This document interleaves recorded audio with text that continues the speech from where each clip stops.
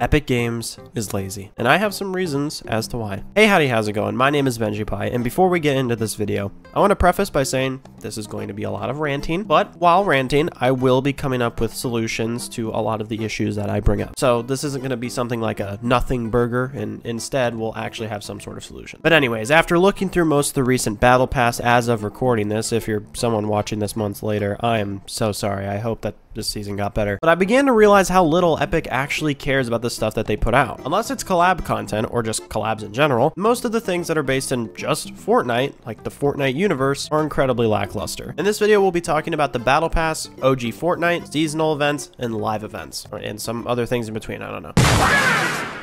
Now, because it's what I mentioned to start this video, the current Battle Pass of Chapter 5 Season 4, we have this spray right here. Twice. And also the main style for Mysterio's pickaxes and the bonus rewards. That's something that personally bothers me, and they've done this like 5 other times. Now, a lot of people view this as nitpicking, and others will say that, well, yeah, the devs are already aware of this issue. Guess what? It still hasn't been changed. And if it has, I will put something right on the screen. But if not, I would like to point it out because this could have been something else. Some other item would have been very cool. Ever since the format for battle passes have changed, in which you could spend your battle star, battle point, battle thing, whatever the fuck these are, Epic took away a lot of the things that you would originally be able to earn. This is what the original battle pass used to look like. Notice how there are 2 layers and sometimes you can earn double on certain tiers. You can't do that anymore because it's all in one continuous line. In the main battle pass, not the bonus or quest rewards, you can earn exactly 100 items, including V-Bucks and free items. In a battle pass like Chapter 1 Season 4, you can earn over 120 different items. Now, yes, some of these include XP bonuses and challenges for skins, but you are still earning 120 different things. With Chapter 5 Season 4's Battle Pass, and many of the ones before it, these menus and everything are just set up in a way to make you believe that you are getting way more compared to years ago, but you're not. Bonus rewards are just the extra items that we should be getting in the main 100 tiers of the Battle Pass, while the quest rewards are sort of the same. For the bonus rewards, we used to have something back in Chapter 1 called Overtime Quests. These allowed you to get extra styles to some of the skins that you had in that Battle Pass. Obviously, they have fiddled with the idea for a while since we've gotten the golden styles for, you know, people like Midas. Then eventually it turned into super styles where you just got 3 different colors based on how far you got in levels. The main issue here is now with the current battle pass, the only way to feel like you actually completed the battle pass is by getting to a little bit over 200. I don't know if it's actually level 200 or not for sure on that. It could be like 240, I don't remember. In my opinion, there are many ways to deal with this issue. First, you would need to add challenges for skins back because we don't have that in the current battle pass, and we should be getting that every single season. Allow there to be more room in the first 100 tiers so that we aren't just earning styles for a couple of pages. An example of this is we get War Machine and then we get Iron Patriot.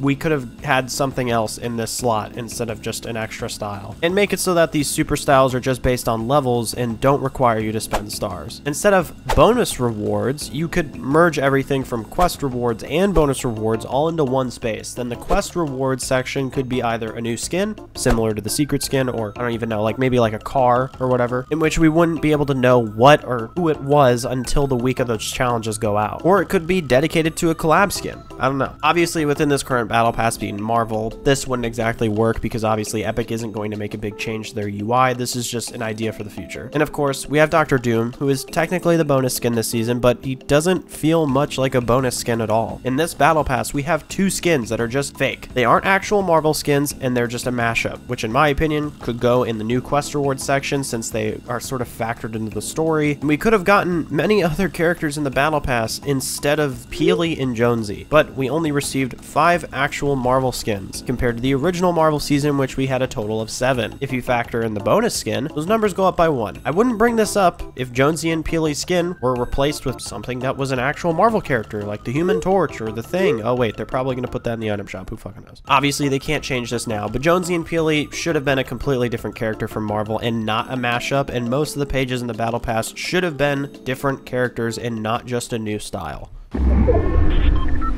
This is something that sort of stirred the pot in terms of me thinking in depth of how Epic has been a little lazy. Last year we received OG Fortnite, an entire month where we were able to play on the original map once again and revisit all of those amazing memories that we had during that time. But there was something that bothered me when it came to playing it. The graphics and designs of pretty much everything was not what it was back in Chapter 1. A lot of people would say, well, it's because this was just a remix season, or it's a different timeline. But I feel like Epic did not care enough to make it an almost one-to-one recreation of Chapter 1. 1. Most of the gun models are from Chapter 2 onward, and even things like the lighting and colors are just not what they were back in Chapter 1. There was supposed to be a bunch of mini little events and changes to the map that reflected the seasons of Chapter 1, but all we got is pretty much just what Reload is getting right now. Weapons were getting unvaulted and vaulted for the entire month every week. It was leaked that we were supposed to get a Kevin the Cube event where it went around the map again, but that never happened. When Kevin the Cube became a floating island, it wasn't even reactive like how it used to be. These were just all creative assets. The snow biome didn't have Polar Peak and only Frosty Flights. Plus, it was a much smaller of a biome. Greasy Grove wasn't even frozen over. On top of this, the monster in the ice was already broken out, which that has to do with the story, but still, it kind of made Polar Peak like bigger. We were supposed to get stuff based around season 7 to 8, but there was no volcano at the top right of the map, and overall, certain smaller places were just completely overlooked. This made the season feel like a creative map, which the new Reload game mode is pretty much just that. For anyone saying that they probably deleted all the old graphics, the movement, or the models, I'm going to show you two things that are current within the game: Save the World and Party Royale. Now, I personally love Save the World, but Party Royale has old movement and uses older graphics from like Chapter 3 before they just stopped supporting it, sort of, while Save the World has every single gun model in the game, from the OG pump and even the sounds. I think Epic was planning the OG season for quite a bit, but it's clear that the OG season was to bring as many people back because they knew that they were losing a lot of players. Others like myself stopped playing because it didn't feel like actual Fortnite, obviously chapters before. I wish we got more from Chapter OG, because when Chapter 2 OG comes around, it's going to be the same thing. A month of Season 1, 2, and 3 of Chapter 2, but like Chapter 1 OG, it's gonna suck. And since we're on the topic of trying to bring players back by cashing in the nostalgia checks, it's a great time to acknowledge something that I've brought up already in this conversation: Reload. I believe if Reload didn't release at all, and Epic didn't even try to begin with, Chapter 5 Season 3 would have killed this game. If it wasn't for the current Marvel season catering to the even trashier players, a lot of people would have signed off. Reload is also undergoing issues like not having a trios or solos mode yet, and it seems pretty simple in what they need to do for each of them. Clearly, Epic took a lot of inspiration from Rebirth or Resurgence from Call of Duty because it's quite literally the same exact thing in premise. Apparently, what they want to do is allow players in solos to spawn back as many times as they have gotten kills. Meaning, if you got one kill in your life and then died, you can reboot once, and then if you kill more people, that's as many times as you can reboot before the reboot timer is done. And I think that this is a terrible idea, and Epic should just fully copy Call of Duty and make it so that players need to wait roughly like 30 seconds or something like that to receive a reboot token so that they can come back again, or you can pick up something that has it. I don't fucking know. On top of this, they also need to put in spawn protection. I don't understand why, but when you're rebooted, you can just be slapped out of the air. And especially when you're in much like better lobbies, this is an issue. I know people who, console players and they play like once every year don't have this issue. Now, for trios, it's pretty clear on what they need to do. It's actually like probably the most simplest thing. Longer respawns than duos, quicker respawns than squads. Very self-explanatory. And something that has bothered me a lot in Reload is the fact that it's considered to be a map based on Chapter 1. Most of the guns are from Chapter 1. But we get weapons that are unvaulted, like the heisted weapons or the mammoth pistol, which in my opinion is terrible and ruins the simplicity of Reload. Completely throws it all out of whack. On top of this, a lot of the places aren't a one-to-one recreation. We have Little Loot Lake and shit like that, which I think is fucking stupid. Just make the actual place. Stop inputting these random creative assets. I don't get it. But honestly, the best way to spice up Reload is every month or something, change the island from Chapter 1 to 2 to 3 to 4 to 5 and repeat this forever. Mini versions, of course. Not the largest part, like not the big island. We want small island. And in the weeks, vault and unvault certain weapons from that chapter or the seasons within those chapters. They also had the original pump on the loading screen for OG Fortnite when it first launched. They actually took this away eventually when they were doing some like age rating shit, which that was also a really terrible idea. Alright, seasonal events. They are pretty much just, the holidays and stuff like that, like No Sweat Summer, Fortnitemares, Winterfest. All of these things are seasonal events, just to clarify. And the very first thing that we're going to bite straight in the ass is Winterfest. It is evident that Epic went from having this awesome idea to give out free stuff during Christmas time to eventually dwindling it down to just logging in and looking at a shitty-ass menu. I will say this once again. People say that this is nitpicking, and for some reason we should just be thankful that Epic still gives us free stuff during during this time. I will say that the coolest part of like 2023 was that Loot Island was reskinned to be Crackshot's cabin. That was the only interesting part of it, really. And the reboot van was also on there, which was even better. Most of the Loot Islands don't do that. But we didn't get to have Crackshot's cabin be in the menus to look around and find little Easter eggs like in the previous years. My main point here is that Epic set a standard, and with things like Crackshot's cabin, they can't just give us a shitty version of it. Do it right. The whole vibe of Christmas is kind of there when you're in Crackshot's cabin. The music that's there and everything. It doesn't feel like it's Christmas time when there's literally nothing. It feels corporate. And back in 2022, we had at least some cool new idea of having Santa go around the map and throw presents at people. I thought that was fun, which honestly, they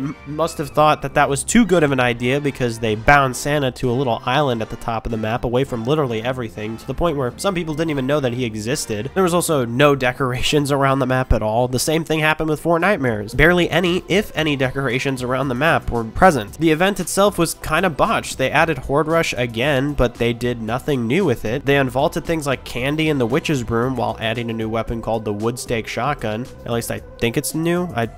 They have that as a part of their patch notes, so I think it's new. But don't worry, Epic put all their effort into the collab skins. Granted, they are really good looking. I do like them. But the skins were the only interesting part of Fortnitemares for 2023. The previous years had just more in terms of making it feel like it was Halloween time. There was also clearly much more effort put into the patch notes from 2023 to 2022. It's night and day. Then there's other little things, like other events that we have had before, like No Sweat Summer or like 14 Days of Summer. Random little challenge things that happen. They're just kind of ass. It's sort of the same thing over and over again, and it's not interesting at all. All it is just to earn XP. Most of the time when you earn items, it's like a pickaxe, and that is it. And the pickaxe doesn't even look good. Sometimes it can be a glider, still doesn't look good. Sometimes it can be a wrap or a spray, also sucks ass. Not interesting at all. But overall, it just kind of feels like how the current Marvel season is, where you know that it's Marvel, similar to like, all right, I know it's Halloween, but it doesn't feel like you're actually in that like genre or something, you know? It doesn't feel like you're in Halloween. It doesn't feel like you're in Marvel. It doesn't, I don't feel like I'm marveling it out.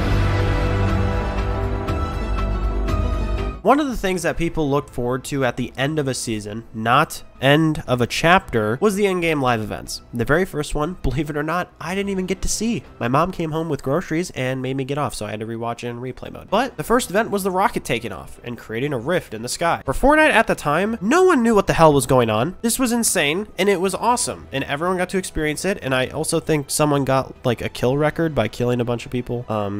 I'm showing it on the screen. It's pretty crazy. I don't think it ever counted though, like as like a Guinness Book of World Record thing or whatever, because it was during a weird, I don't know why they didn't count it. But then in the next season, we had Kevin the Cube, which was pretty much all season. He went around the map, kind of fucked shit up. Then eventually went to Loot Lake, turned it into the Thanos Lake, I think some people called it. It was bouncy. People made some cool videos with that. And then finally, we saw what happened to Kevin in season 6, where the Loot Lake island in the middle became a floating island and then proceeded to go around the map. Another notable event would be the mech fighting the monster in season 9. All of these events were amazing, then eventually this changed. We went from seeing these amazing moments to sitting in a little creative map and gathering coins and hoping something happens. I fucking hated this event. I don't even know what year this was. I found the gameplay after the fact because I'm reading a script right now. I hated this event so much because I sat here, I don't even know for how long, but it felt like an hour. Then, at the end of Chapter OG, the live event was actually supposed to be much longer, with Eminem having an insane concert planned.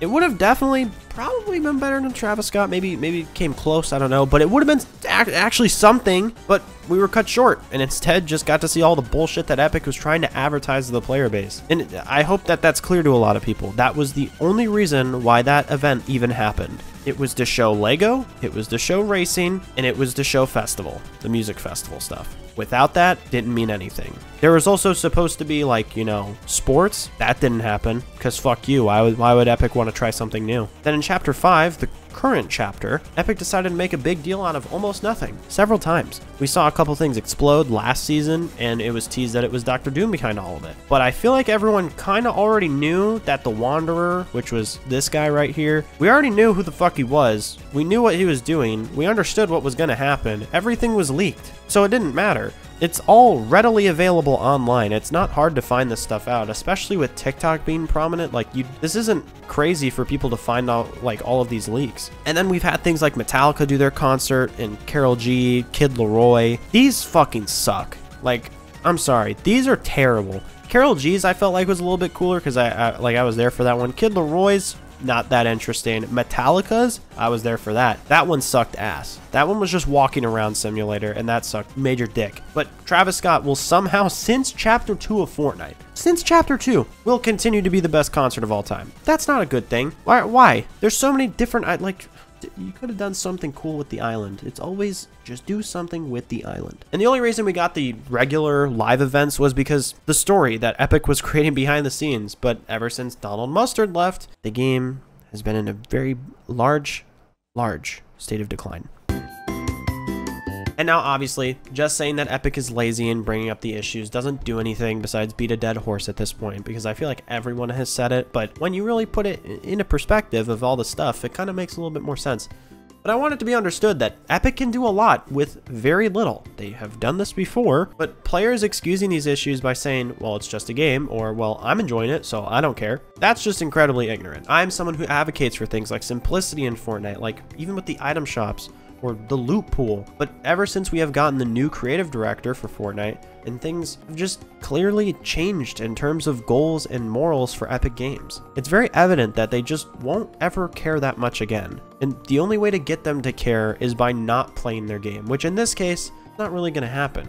Fortnite is not something that other games can just create. It's a 1 in a million in terms of the gameplay and art style. Granted, the art style may have gotten a bit, shittier at certain points. It's much worse from when it first was created, but the message of this video is, as a community in anything, as a greater number of people, you can decide what happens to a lot of things, and that type of power should be valued and understood very deeply. Remember when the Helldivers community got Sony to back down? Not never what. I do plan on making a video about Nick 830 again, by the way. I don't know if you've seen that video. Holy fucking shit. Sorry, that's like off topic, but Jesus. But getting Sony to like stop doing what they were doing and revert some of their changes, obviously there's a little bit of issues there, but getting them to sort of back down was not something that just a couple people said, I'm going to stop playing, and that stopped them from doing that. It was because a lot of people all united for one simple thing: change. This doesn't just apply for video games, but in this case, I am using it for that. Just know that I care a lot about Fortnite because I have played this in its earliest years, not like 2011, but 2017. I have seen how good this game can be, and I just want that to happen again. Now, time to sell out. I have another channel called Bennjipie Live, which will be shown at the end of this video and will be in the description as well. I post pretty much anything there that's not just ranting or commentaries like how you see right here. It's like a little playground. I just try out new shit, just do whatever I want, really. And if you want to see, gaming with friends, funny moments, whatever, literally anything, but just revolved around me as a person, if that's who you're interested in, go check that out. Show it some love. I think there's 2 videos already on there, and they're just Roblox, but that's just because that was while I was playing with my friends. I plan on doing much more. There'll also be like stream highlights and things like that eventually, but I haven't streamed yet. I'm also trying to reach 10,000 subscribers before the end of this year. So if you like commentaries like this video, or things on video games or whatever, fuck.